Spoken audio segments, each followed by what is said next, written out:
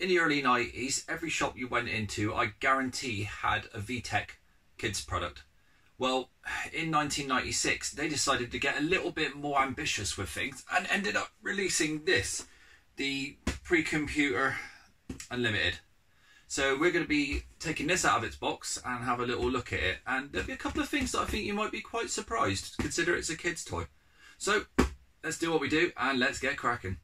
And we have now changed location because unfortunately this thing is far too big to be able to do into my small games room. So I've had to come downstairs and use the kitchen table to display it and show you guys. Sorry about all this stuff you can see in the background. Still trying to shift stuff around in the kitchen. But anyway, let's get on with this and have a little look. So what we'll do is we'll start at the top. Open it up. Has a lot of information on it. I think we'll have a little look at that first actually. So we've got turns your TV into a mini computer.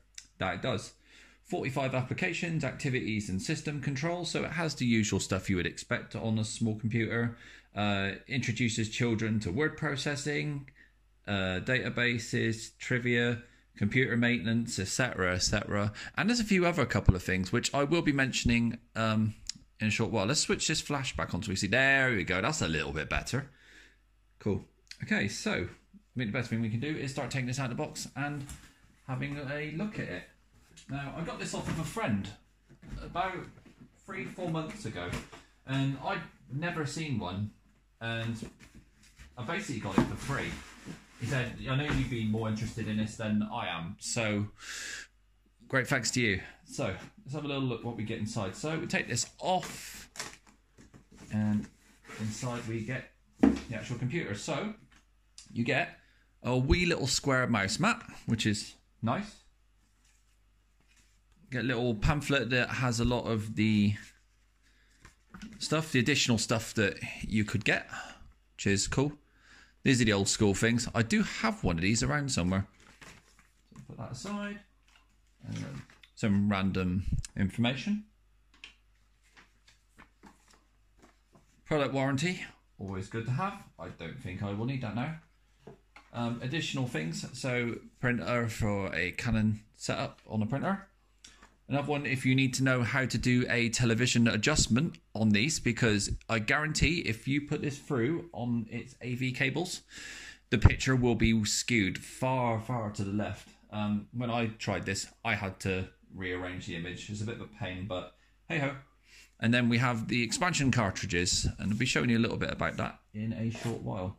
And then of course we have the actual ring binder instruction manual, which explains a lot of what you need to know about the computer. And what's quite cool is it's double-sided, so if you flip it round, you've got the basic starts on this side and the general instructions start on this side, which I thought was pretty cool. So we'll go through the accessories and then we'll get to this.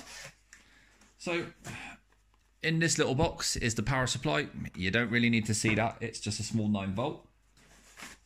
You get the PowerLink installation disc. Now this is designed for if you have a Windows, well, back in the day it would have been a Windows 95 computer, because obviously this came out in 1996. So you could basically connect to your printer and to your computer as well. Yes, this does have the ability to print, which is quite cool. So there's your AV. It is mono, as you would possibly expect. So here is your computer data cable, which you need the software for. Unfortunately, I don't have a computer old enough to do that, which kind of sucks, but hey ho. There's your RF. Put that down. Now we're starting to get to the good stuff. So here we have the mouse. It is quite small. I'm going to show you in comparison to my hand. So yeah, you can see it's quite clicky. Old school rollerball, which is nice. Unfortunately, what's really annoying is it looks like you can take this cover off, doesn't it? But you can't. What you have to do is you have to actually unscrew these to take the rollerball out. I don't think there's a way to do this. No, that's going nowhere. Okay, so put that aside. And then finally in this little box we have the expansion cartridges. And I'll show you where those go. So, take the machine out, and this is it. So you can see there isn't much to see on it. It has a full keyboard. It's very, very clicky. You have a on button and an off button. It really is that simple. So there's nothing on this side. We do have something on this side, which is where your cartridges go in. So you just simply put that in and then go like that, and that loads the ROM pack in for whatever educational one you require. And then on the back we have your 9V in. You've got your video out, your audio out, your RF out, your mouse port, your printer port, and PC link, and a software reset if that is required. Now, I did say to you that there's an unusual thing about this, and it's what actually I think, in my personal opinion, makes it a fully fledged computer. It has BASIC. I know I was quite surprised myself when I found out that it actually has BASIC and you can actually code on it. And you can actually save to internal memory. This does have internal memory to save to. Or what you could do is you can get a card like this that slots in and you can save to them. Unfortunately, you can't save to these. These are read only. But there is an actual RAM cartridge that you can get instead of the ROM cartridges. And yeah, so what we're going to do is we're going to finish up here. I'll end up having to put this all back together, and I'm going to show you some screen grabs of this thing actually in action.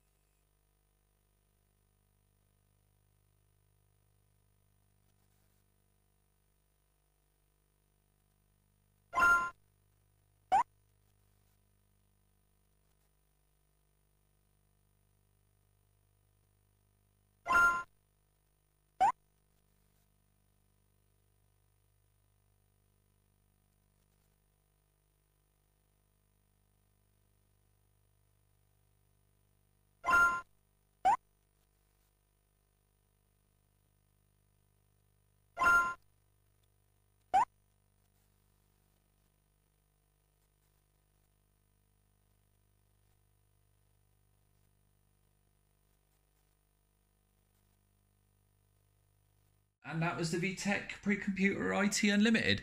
Thank you very much for watching my videos. If you like my stuff, subscribe. I am also on Instagram under the same name. Until then, take care and bye-bye for now.